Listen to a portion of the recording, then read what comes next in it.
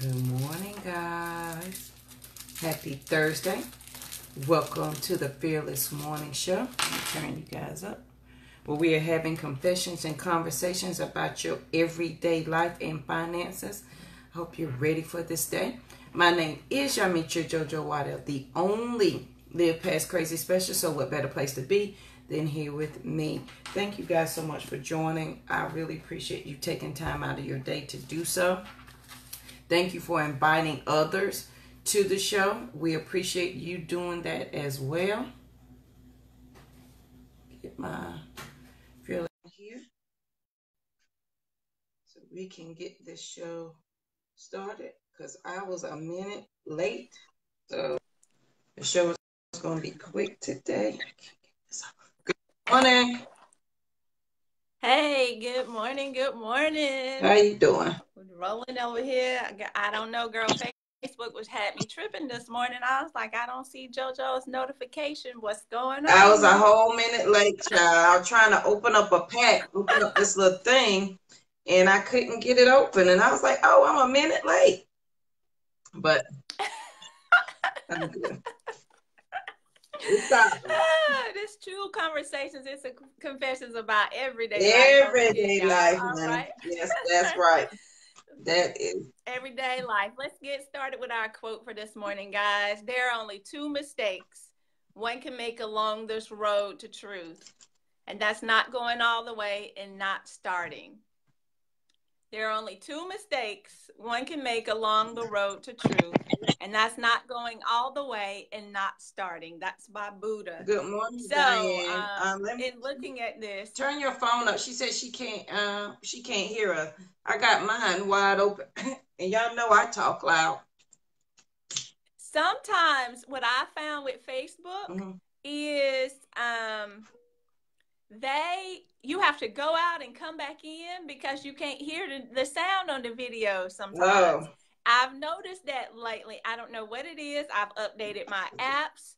I've done everything that I know to do, but I've recognized that too. Can you obviously you can hear me, right? Yeah. All right. But yeah, I've noticed that too. So that may be a fix on this video broadcast this morning. Hopefully, let us know if you can or you cannot. If you continue, we may have to go back out. But that quote was by Buddha. There are only two mistakes one can make along the road to truth, not going all the way and not starting. So I want you to think about standing in your truth. And JoJo says this all the time here on the show, standing in your truth. Are you truly doing what you're called to do, or are you simply doing the day-to-day minutia, just going through just to get it done, right? So you can get to the next day. What I wanted to also share, there's some things in the news that I want you guys to be aware of, because we always talk about investing. Yes, I'm Lynn Dimmons, America's #1 financial rebound coach. Yeah, I said it. America's #1. And there are some things that happen that allow us to be able to invest and buy wonderful companies on sale. But we got to recognize what those events are. See, there are some things out there that are happening that can potentially put these companies on sale, so you guys are aware. Thank you for confirming. Good morning, Sandy. Thank you for joining us as well, and thank you, Kim. So, guys, I read this morning Uber. Everyone's familiar with Uber, right? You download the Uber app and you can drive if you want to start your own business and things of that nature. But the Uber human resources chief resigned. And you remember there was a Reuters report that was out. There was an internal probe into the investigations around discrimination. Racial bias claims were actually made. And basically what they're saying, her name is Lane Hornsey.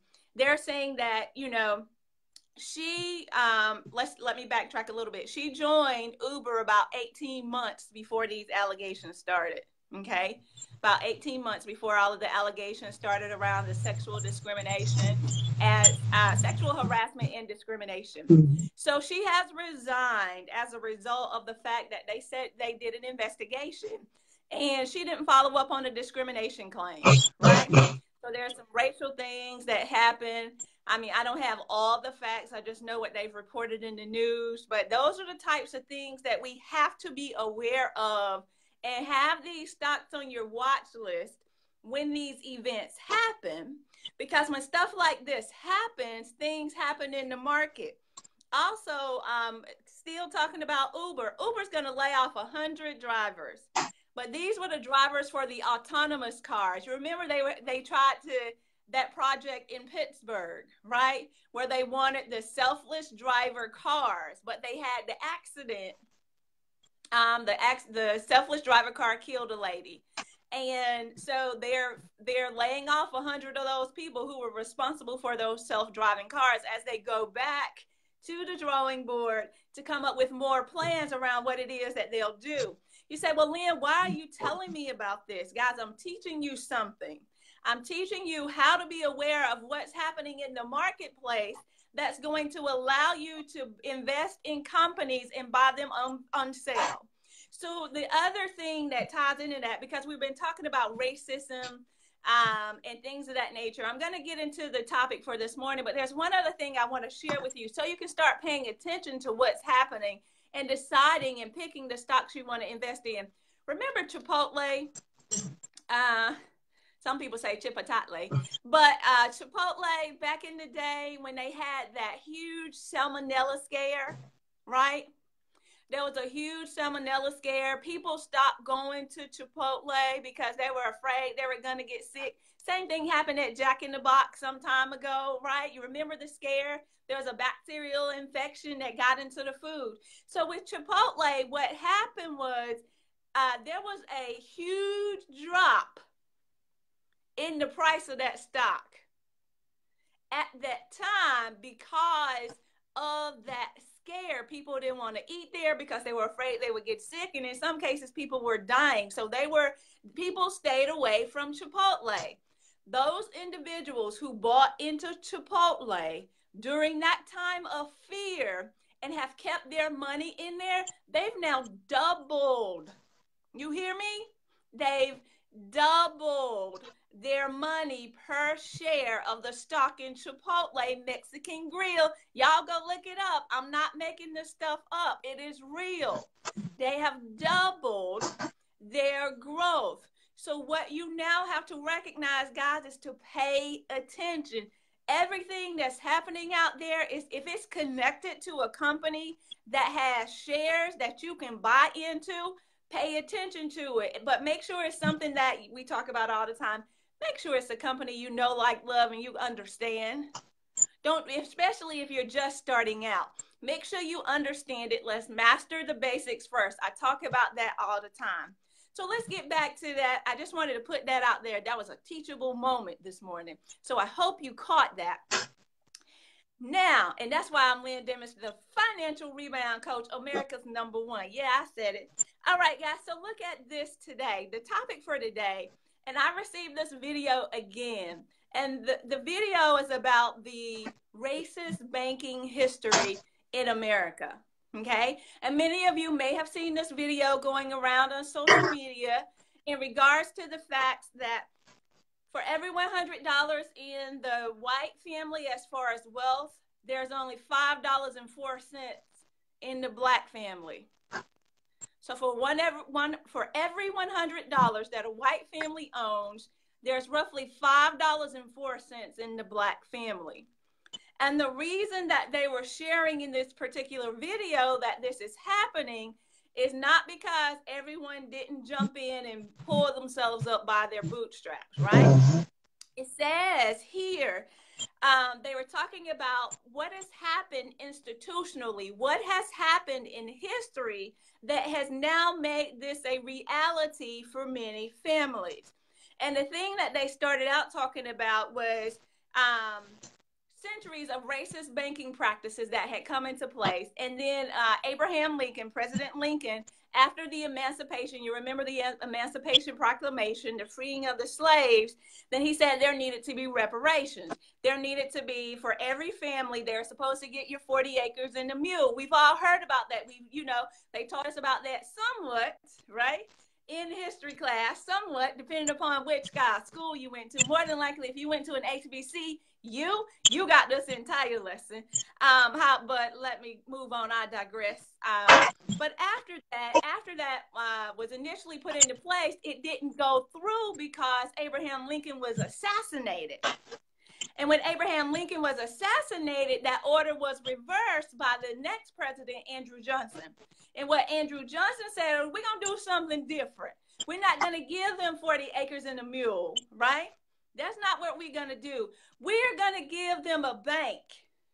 And it was called the Freeman's Bank, all right? The Freeman's Bank was given. And so that was an alternate, right, for those freed slaves. That's why it was called Freeman Black. So the freed people, of course, put their monies into that bank. But then the owners of those banks failed to provide loans to the Black family. Okay? They wouldn't loan them money. It didn't matter how much money you made. Even those who made high incomes that were comparable to the white family, they were not giving those families loans. So they're saying that these practices are baked into what's happening in America that have kept us down.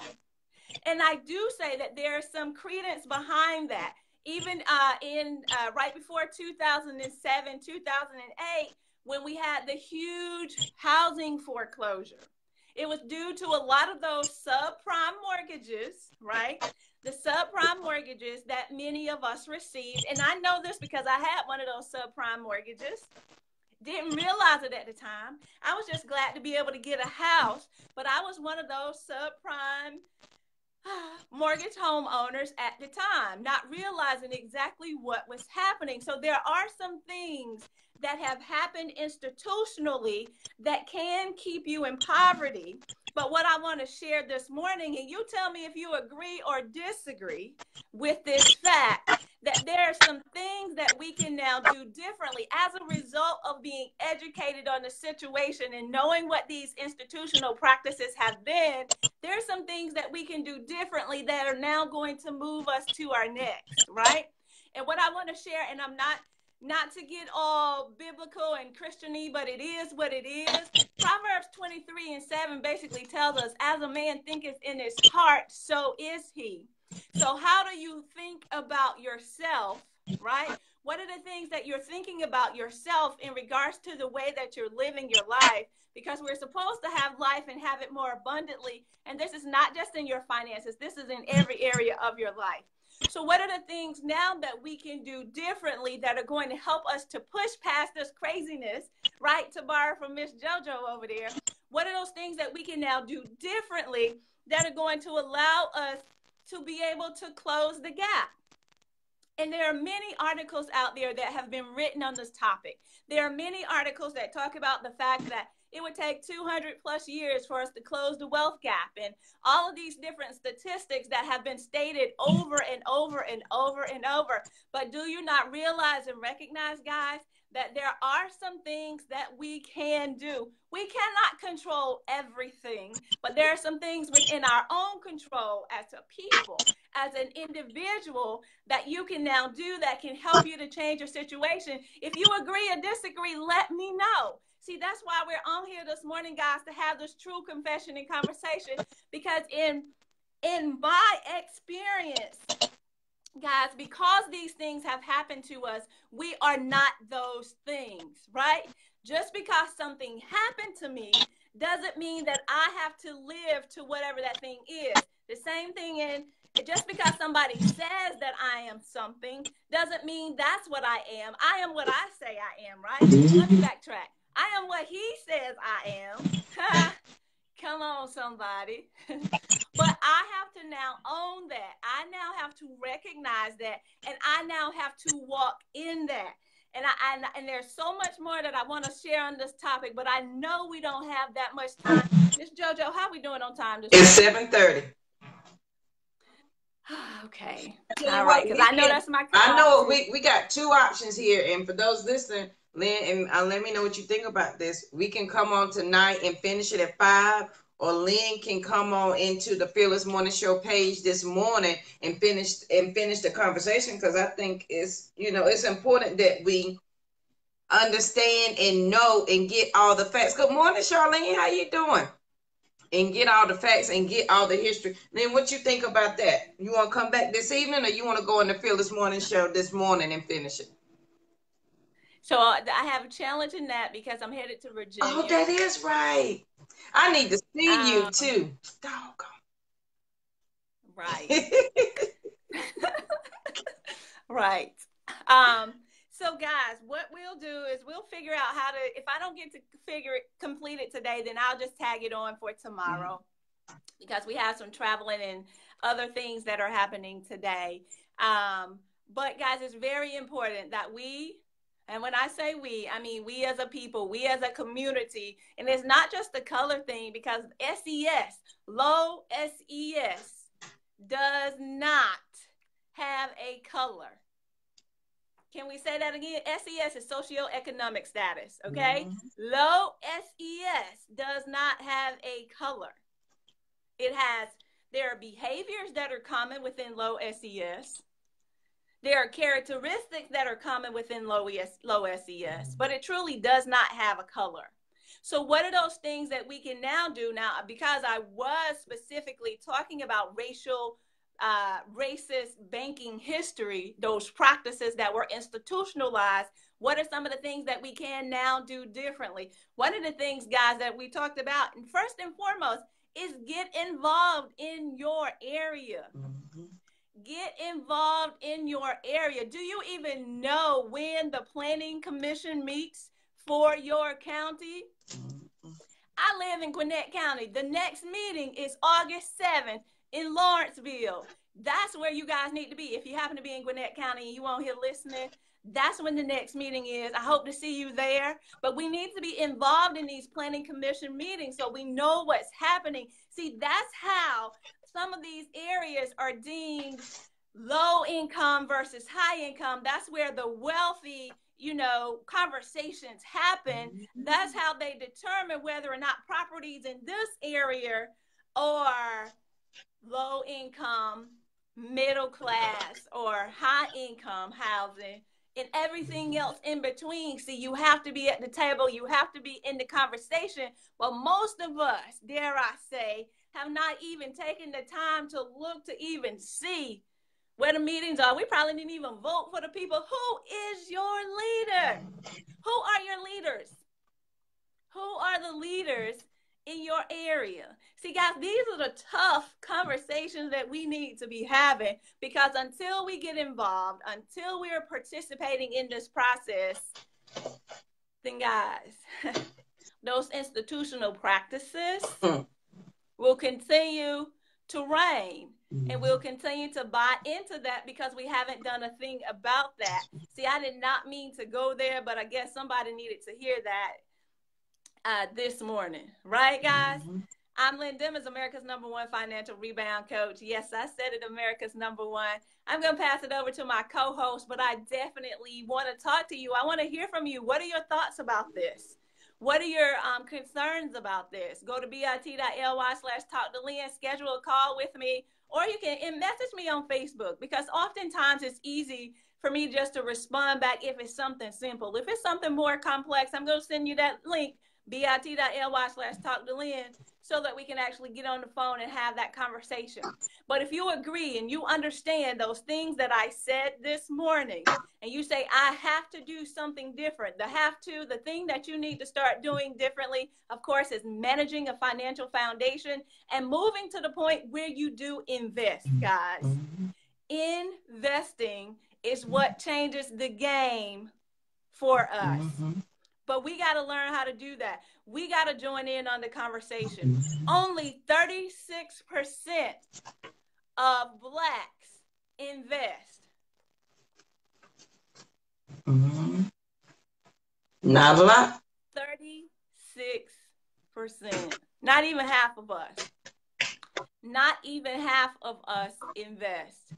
So guys, there's some room for growth, because for every $100 in the white family, there's $5.04 on average in the Black family. Mm-hmm. There's some things we can do and do better. Go to bit.ly/7-day prep investing. Get started on that investing course, guys. Get the basics, build a solid foundation, and move to your next. All right, Miss JoJo, I know I said that was it. I'm passing it over to you now. Thanks. All right, guys, make sure, and if you, Lynn, do you have a link to the video as well? Because I know you sent it to me. So Lynn will post the link to the video so that you guys, so that you can watch it as well. And then one important thing about knowing about, I was a county commissioner, and let me tell you, it's very true how those things happen. We're in a meeting, it's late, we're tired, and decisions are made at the spur of the moment. They are made quickly, and they're made more than likely by people that do not look like us, but the decision affects all of us. And as a Black woman sitting at that table with the other county commissioners, it's very eye-opening about what they talk about, how they talk about you, and the words that they use to describe you and your neighborhood. So if you think it's not important for you to get involved, please, you can go sit at the table.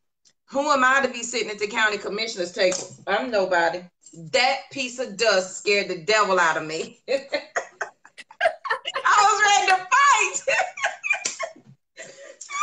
I thought it was a spider. But anyway, who am I to be sitting at the table, and you are not to be sitting at the table? Y'all better go, because to apply, and here's something you may not know. To apply to be a county commissioner, you go to the website and they show you all the openings that they have on their board. Sometimes just to get in at the bottom level, no experience is required. You just have to live in the county that you are applying for. That's it.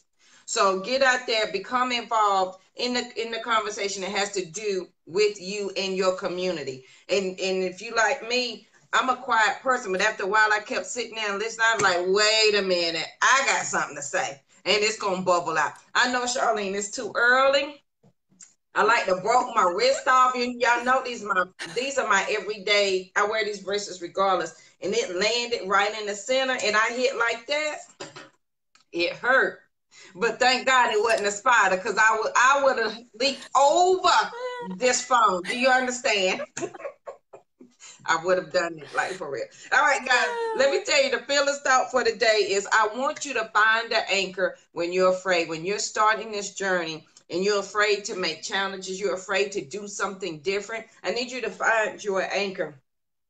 Excuse me. And what I mean by anchor is that is something or someone that is going to be there to hold you down or to remind you. It can be your why, it can be whatever you want to call it, but it needs to be something that's going to hold you. So when you start out on your way, you're not just floating away. You have a foundation. You got something that's going to bring you back. So you need to find the anchor. If you don't have one, the Fearless Morning Show is here for you to provide that anchor and the information that you need so that you can remember your why, or why you're going, what you're doing it for, because we are building life legacies over here. Because if you love your last name as much as I love mine, you want to make sure that it prospers. So we are building life legacies over here. You've got to find an anchor. So when you're afraid and you're starting out on this journey, don't think you out here all willy-nilly by yourself.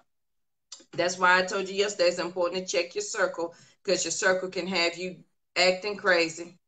Right, Charlene. That's right. I know your I think I know your grandfather. You got to you got to do it, and you'd be surprised. What's my sticky note? Y'all don't make me break it out. I had to put extra tape on it.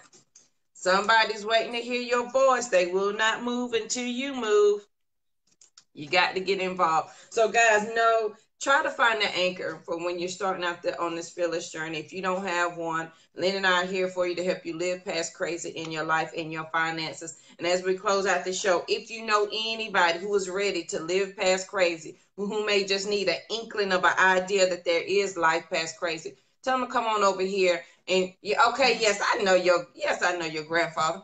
Tell them to come on over here to the Fearless Morning Show. If they do not have Facebook, that's our YouTube channel where they can check out all of our videos and binge watch them.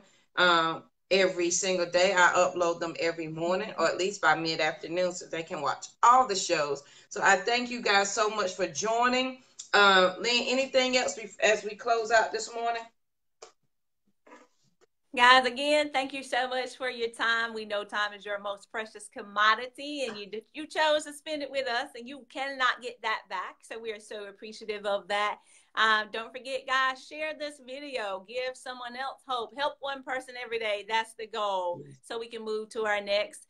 This is not just information, it's about transformation. So go out there, not only and listen and share and talk about it, but be about it. All right, guys, thank you so much for joining again today. That's right. Now that you know, you are charged with sharing it with somebody else. So tomorrow, please bring a friend over to the Fearless Morning Show so that we can say good morning, and I can sing good morning to them as well. So I don't want to leave anybody out, to hear my wonderful, miraculous voice. If anything, they will get their laugh for the day. So that's all that matters. Right. All right, guys. I hope you have an amazing day. Make sure you join us tomorrow morning, bright and early at 7:15. And y'all have a good one. Talk to you later. Signing off.